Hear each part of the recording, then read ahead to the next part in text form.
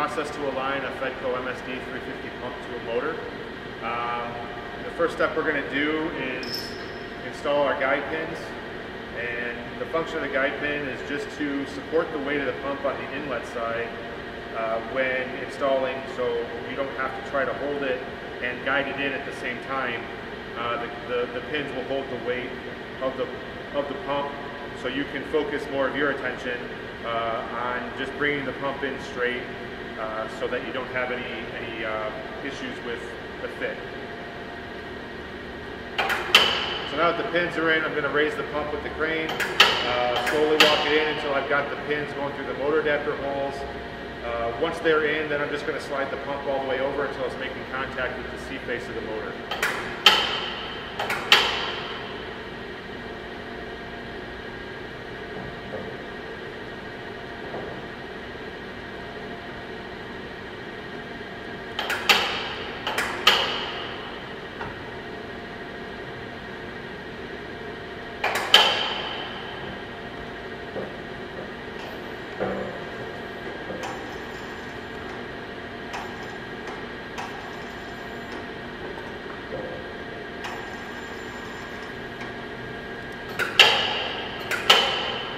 We're going to check our gap between the C face of the motor and the motor adapter. We do this at the 0 and 180 or 12 o'clock and 6 o'clock.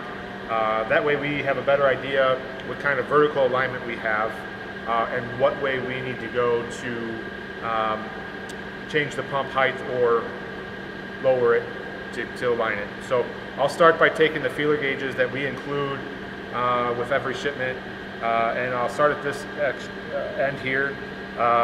Right now I've got about 91 thousandths of an inch that fits pretty snugly here. So now I'm going to check on the opposite end at the 0 degree to see what kind of gap I have there. And so based on that feeler gauge, I can see that I've got 22 thousandths of an inch at the bottom. So what that tells me is I've got to raise the discharge side of the pump up first in order to help split the difference on that and come back and measure once that's done. One thing I like to do is leave the foot here at the inlet side, closest to the inlet side, leave this one loose until last, so you're not being bound up any by this foot fighting your alignment process. It's best just to leave it loose until you've got everything bolted up everywhere else, and then tighten this up last. So what we'll do, because I've got to raise the pump up, I'm going to loosen this top nut and back that off on both sides. And then I'm going to start by the nut directly under the bracket. I'm going to start to raise that nut up, and as I do that, the pump itself will now be pushed up, and we'll go incrementally on each side in order to bring it up equally so we don't cause the pump to rotate or twist. Foot adjusted to where the pump has been lifted on the discharge side. I'm going to go through now and double check my gap to make sure that I am within the 15 thousandths of an inch gap recommendation that we have in our manual. So starting at the top, I've got about a 28 thousandths of an inch feeler gauge that fits pretty snugly in there. And if I check at 180 degrees, I've got a 24 thousandths inch feeler gauge that fits snugly at the bottom. So the difference between the two is only 4 thousandths of an inch, which means my gap here is only 2 thousandths of an inch smaller than the gap here when you split the difference. So now that this is well within our criteria of acceptance, I'm going to go through and lock the foot into place so we don't get any change in elevation when we go to our next step. So the first thing we want to do is the bottom nut. We want to make sure is snug to the bottom of the support bracket. The top nut we want to run down until it's snug, and then we just give it a tightening up with the wrench. And then the jam nut we run up to the bottom, snug that, just to make sure nothing will work its way loose during operation. The same process goes for both sides.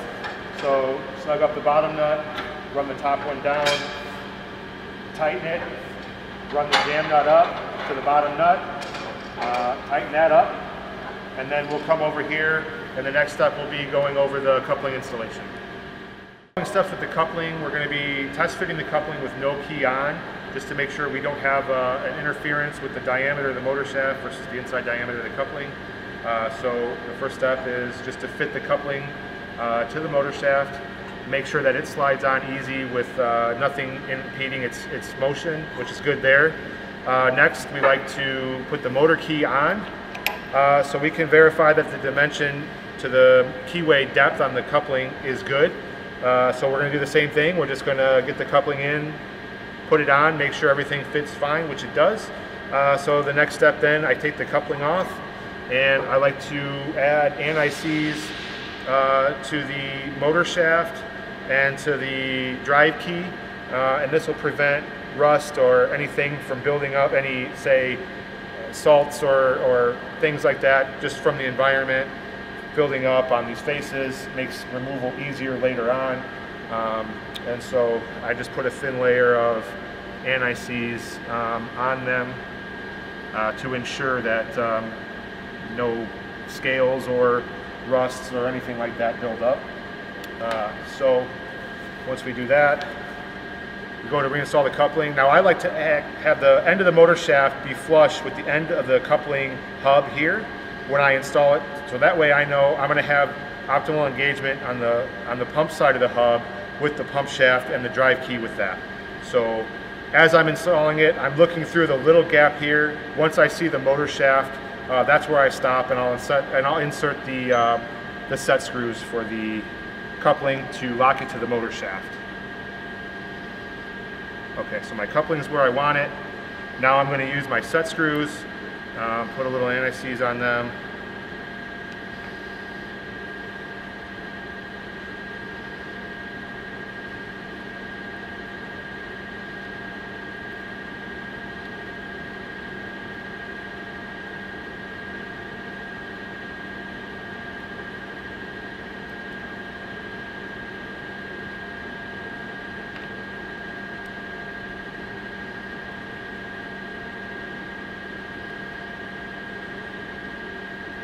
Now we lock the coupling hub to the motor shaft so it doesn't move during operation. However, the pump shaft is designed to float freely in the coupling hub during operation so that the balance disc can properly function as it's been designed to.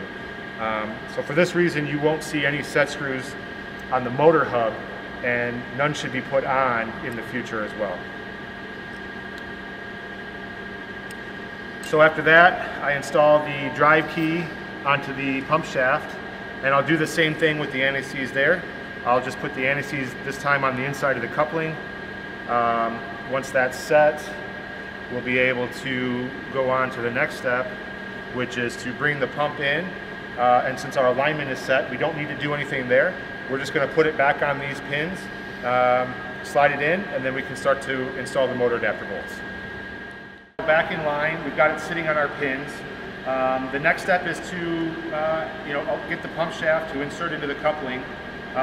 What I like to do is have the pump shaft be like with the drive key. I like to have it viewable through this window, so it's easier for me to line the coupling keyway up to that. You guys can do it however you like, but for me, I find it's easiest to be able to visually see how it's lined up before I start to push the pump into place. One more thing about the guide pins that's really important is, once they're installed and they're holding the weight of the pump on this side, we're also protecting the mechanical seal that's installed in here, because if you don't have the pins and you're trying to install it, if you were to let the pump sag down too far or lift it up too high, that weight of the pump, the deflection that it would put on the pump shaft, could crack the seal. And if the seal cracks, then the water is going to leak out of that once you start putting water to the system. So I've got my key lined up to the coupling. I'm going to now slide the pump back until it makes contact with the motor, and I'm going to start to install the first two motor adapter bolts to make sure that this doesn't back away from the motor. All of our motor adapter bolts installed right now, except for where our guide pins were.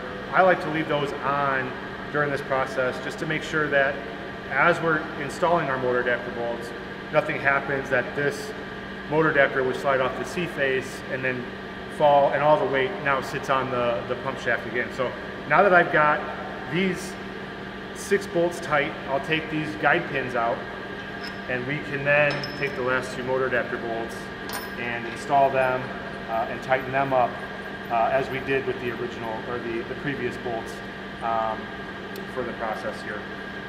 Once we have these tight, what we'll end up doing is we'll go to the blue support foot section of the leveling foot, and we will start to bolt the feet down to the base plate itself, and that way the pump is now secured not only to the motor but secured to the base plate, you know, rigidly mounting it into place.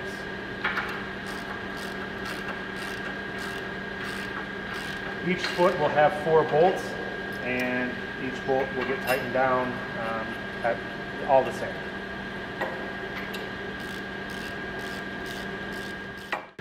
Okay, so now we've got all 8 bolts for the precision leveling feet tight. So our feet are tight to the base. We've got our motor adapter bolts tight to the motor. So our pump is secure everywhere that we can secure it down. So at that point, I've released the crane. I don't need that anymore. And then the last step here is to now secure the support bracket, and we do that the same way we did in the first one. So we're gonna run the bottom nut up until it's snug to the bottom of the bracket. Then we're gonna take the top nut down, snug it, use our wrench to tighten it, and then we run our bottom jam nut into place and snug that up. So now everything is secure and won't break loose during operation. We're going to do the same thing on the other side, and once that's done, the process to aligning the FEDCO MSD product line is complete, and everything should be set and ready to go.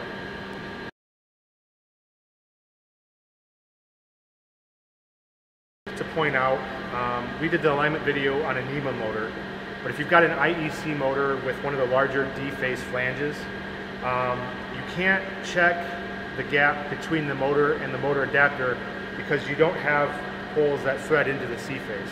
You've got holes that are a through hole that you have to use a nut on the back of the bolt for. So in that instance, we tighten the motor adapter to the motor's D-face flange first.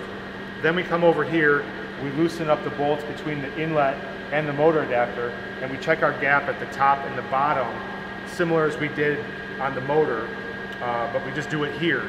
So whatever you get your gap at the top and the bottom, you're gonna subtract those 2 numbers from each other, and if you're within 15 thousandths of an inch, you're good. You don't have to change anything. You can just tighten everything back up and go.